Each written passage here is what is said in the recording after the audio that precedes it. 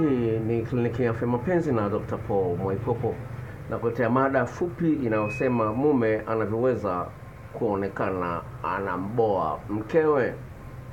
Mume anavyoweza kuonekana anamboa mkewe. Nimezungumzia sana juu ya swala la tendo la ndoa, lakini leo sizungumzii swala la tendo la ndoa. Mwanaume ambaye ana mpenzi anaitwa mwanamke lazima ajue kwamba mahitaji ya mwanamke ni zaidi ya nguo, zaidi ya pesa, zaidi ya tendo la ndoa. Tunatofautiana jinsi ubongo wetu unavyofanya kazi. Mwanaume ubongo wake unafanya kazi na ubongo mwanamke unafanya kazi, kuna tofauti ilivyoumbwa, na jinsi gani unapokea mambo na kuyakubali mambo, tofauti ipo kubwa. Wanawake wengi wameboreka na wanaume walionao, kwa kuwa wanaume hawa wameshindwa kufahamu moja kati ya vitu vikuu ambavyo wanawake wengi wanapendelea.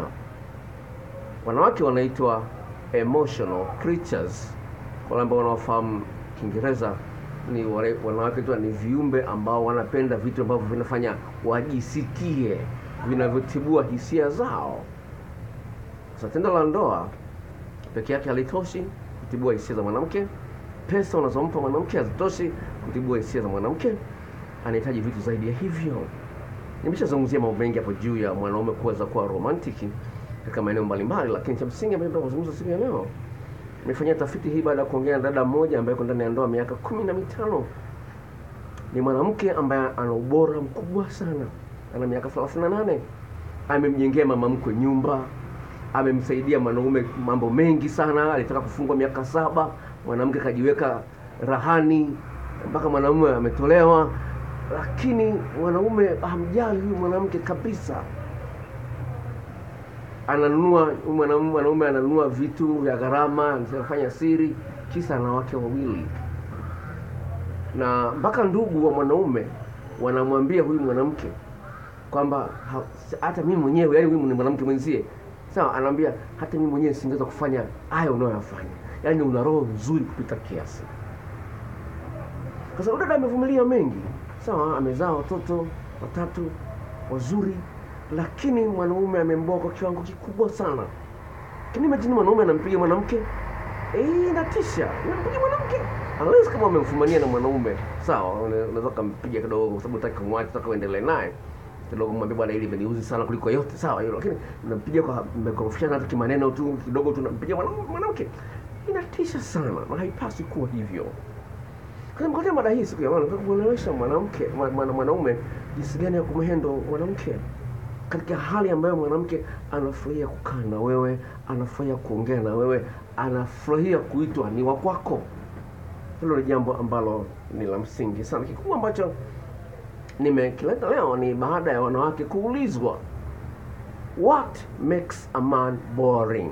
Sawa, what makes a man boring? Nilikuwa nimeenda mitaani na kuanza kuhoji wanawake, sawa, nikakuletea hii maneno ya wanawake mbalimbali wanachozungumza. I think nitaanza kufanya kitu kama hicho, sawa, ili uweze kuona hakika mambo gani of course yanawaboa wanawake. Nitaanza kufanya vitu kama hivyo hapo mbeleni. Lakini katika tafiti ya mada hii nikaenda mtandaoni, wanawake walikuwa na haya ya kusema. Kwanza, kimoja ni kwamba wanapenda kuona mwanaume anapokuwa anafanya mambo au anaongelea mambo, anaongea akiwa anaonyesha uchangamfu mkubwa. Hata jambo liko dogo kiasi gani, au liko kubwa kiasi gani, au liko gumu kiasi gani, anaongelea katika sauti yake na uso wake unaona uchangamfu. Sawa? Sawa, anasema mwanamke mmoja akasemaje, ili mwanaume asiwe boring, ili mwanaume asimboe, nasema hivi, anasema they need to feel strongly about something. Yani uwe na hisia nzito juu ya jambo fulani. Sawa? Mwingine akasemaje, I don't want to feel I am forcing conversation. Pale unapoongea na mwanamke, usije ukasababisha mwanamke ajisikie kama yeye analazimisha kukuongelesha. Kwa hiyo jitahidi kuonyesha kwamba na wewe unafurahia maongezi ambayo yeye ameanzisha. Unafurahia yale anayoyazungumza juu ya maswali uliyouliza. Kwa hiyo lazima ufahamu jinsi gani ya kumsikiliza, ili uonyeshe uchangamfu wako na utoe mchango wako wewe kuonyesha kwamba no, aliyoongea sio pumba, ni jambo ambalo ni zuri. Hata kama ni umbea, jinsi gani ya kupamba pamba ni jambo la msingi sana ufahamu. So, sikiliza. Mwanamke mmoja akasema, I agree with that. Although I feel they don't have to feel strongly about one thing in particular, they just have to be passionate about anything, even just putting energy and thought into the conversation they are having with you. Unasemaje? Asema hivi, nakubaliana na hilo kwamba tunahitaji msisimko kutoka kwa mwanaume. Sasa mwanaume anaonyesha uchangamfu wa kutosha. Lakini anasema hivi, huo uchangamfu usio kwenye mpira tu peke yake. Kuna wanaume ambao wanapoongelea mpira wanaonyesha uchangamfu mkubwa sana, watapiga kelele nani. Lakini no, sasa uchangamfu ambao unaonyesha wakati unazungumzia mpira uingize kwenye maeneo mengine vile vile. Passion. Sawa, ule uchangamfu ambao unaonyesha unamsaidia mwanamke ajione kwamba na yeye anachangia kwenye furaha yako.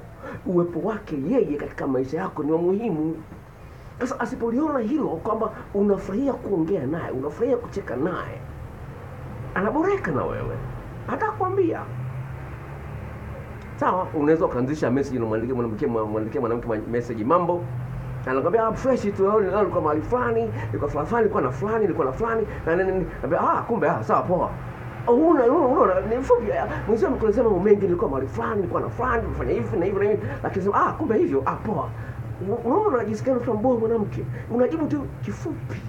Toa maelezo yako au kauliza maswali, fulani alikuwa amevaje leo, fulani amesema nini, vipi, vitu kama hivi. Onyesha kwamba kila ambacho amekizungumza umekipenda na unafurahia kwamba alifurahi na wale watu waliokuwa nao.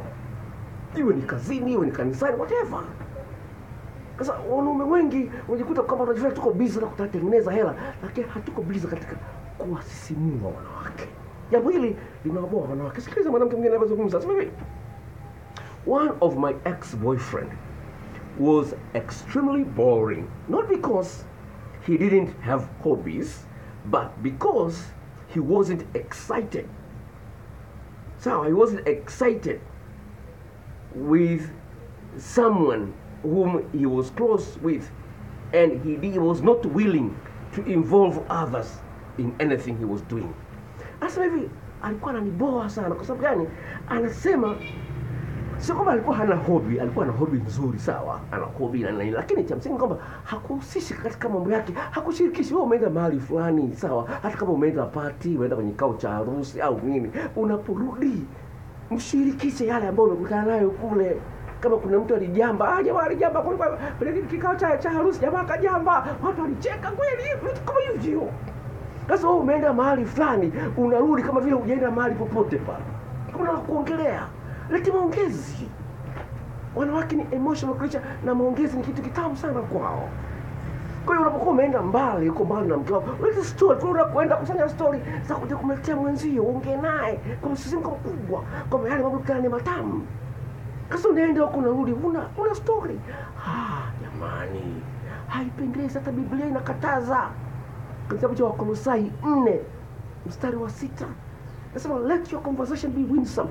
Fanyeni mazungumzo yenu yawe yana mvuto. Wakolosai 4 mstari wa 6. Haipendezi, sawa? Ni jambo la msingi ufahamu jinsi gani ya kumkibize akili ya mpenzi wako wa kike. Unamkibiza katika maongezi ambayo unaongea naye, anasikia raha kukaa karibu na wewe. Usipokuwepo karibu na yeye anakumisi. Anakumisa bwana, anajua kuna vitu unachangia kwenye akili yake, anajikuta anaona kama ni mtu mwenye furaha. Haya mambo yanapaswa. Sikiliza mwanamke mwingine anazungumza. I love my boyfriend because when he's explaining something, he gets excited. Really, he can make anything sound interesting when his eyes light up like that, and he talks with such a passion. I love my boyfriend because when he's explaining something, he gets excited. Really, he can make anything sound interesting when his eyes light up like that, and he talks with such passion. Nampenda boyfriend wangu. Kwa nini? Anaweza akaelezea kitu chochote kile akakifanya na wewe ukipende. Jinsi anavyokielezea utakipenda na wewe vile vile. Anasema anaongea akiwa na msisimko mkubwa sana. Unaweza kuona jinsi gani dada huyu anakiri kama anaweza akafanya kitu chochote kile ukipende, jinsi anavyoongelea kile jambo. Kwa ni mambo ambayo unapasa uyafanyie kazi. Jitrain, haji bure. Sawa, haji bure. Jitrain, anza kufanya kwa makusudi. Nia makusudi, nataka niwe namfurahisha mke wangu. Kama ongezi na umbea nini. Sawa, vitu kama hivyo. Sawa. Hilo jambo la msingi sana. Mwanamke mwingine akasema having interesting thing to talk about makes a person interested. Sasa pale mtu anapokuwa na kitu ambacho anazungumzia kinafurahisha, inasababisha mimi kufurahie wewe. Sawa. Okay, mwanamke mwisho akasema katika tafiti yake akasema hivi, I have a friend who will text me what is up and tell him whatever I'm doing and ask how he is doing, and what he will always say, good, it's okay. I hate it. Sema nachukia pale ambapo mwanaume anaanzisha mazungumzo alafu anashindwa kuendeleza. Anzisha mazungumzo na kisha kuendeleza. Unaendeleza ukiwa na msisimko wa kutosha. Wewe unaweza kuchat na mtu alafu unapotea hewani. Really? Unaweza kumchatisha mtu alafu unapotea hewani. Haipendezi. Chatisha, endeleza mpaka mnafikia mahali ambapo kweli kila mmoja anakuwa comfortable kwamba baba tuishie hapa. Sawa? Kama anakuwa comfortable kwamba sasa tuishie hapa. Sasa hii inawaboa sana wanawake. Sawa, mambo ya tendo la ndoa, mambo ya pesa waweke pembeni. Lakini katika eneo hili inawaboa sana wanawake. Kwa hiyo naomba wanaume wenzangu mlifanyie kazi, sawa? Fanyie kazi ili uweze kuwa mpenzi ambaye mwanamke anafurahia kuwa naye katika maisha yake. Na kama unaangalia video hii kwa mara ya kwanza, channel hii ni ya BY Mwaipopo na video karibu 1000 kwenye channel hii, sawa? Unaweza ukaziangalia channel hizo zote. Na kama hujajisajili, naomba jisajili. Kuna kibox chekundu kimeandikwa maandishi meupe subscribe. Bofya pale, tokea maelekezo utapata taarifa.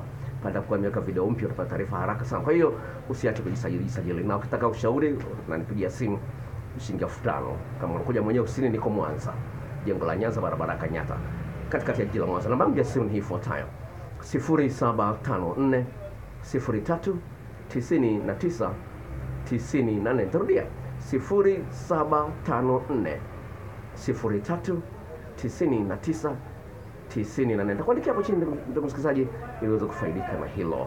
Na wanawake na wenyewe na waandalie ya kwao. Sawa, kaeni chonjo. Dr. BY Mwaipopo anakutakia heri katika maisha yako ya kimapenzi. Ubarikiwe.